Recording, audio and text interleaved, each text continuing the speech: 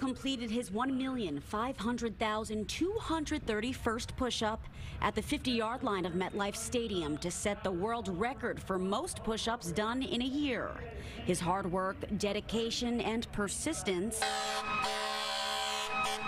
all to honor the nation's first responders.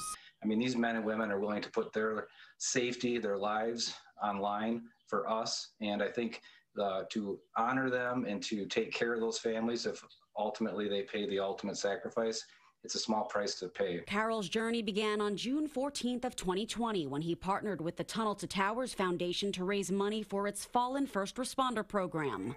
The New York-based nonprofit provides mortgage-free homes to Gold Star and Fallen First Responder families who are killed in the line of duty and leave behind young children.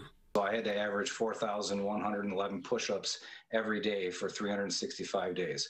So that's a lot, but I always kept in mind that any stress, any discomfort, any inconvenience that I was experiencing as a result of getting up every day at 3:45 to knock out my sets of push-ups is small in comparison to what those first responders go through every day, keeping us safe. The Wisconsin father of three also has a personal connection to his mission. He served in the Marine Corps Reserves for 7 years, and his two sisters are police officers. I just think it's important that we take a moment to recognize the service that they do for us and their ability to kind of put themselves in between us and danger at a moment's notice. Carroll passed the world record on June 6th and was fittingly cheered on by fellow first responders in the stands.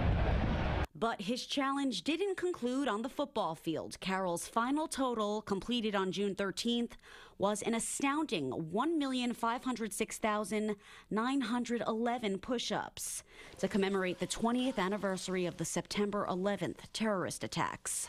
The push-ups, it's a special number. It was meaningful to me, but the real important number was the money we raised for the foundation. So far, Carroll has raised more than $40,000 for the Tunnel to Towers Foundation.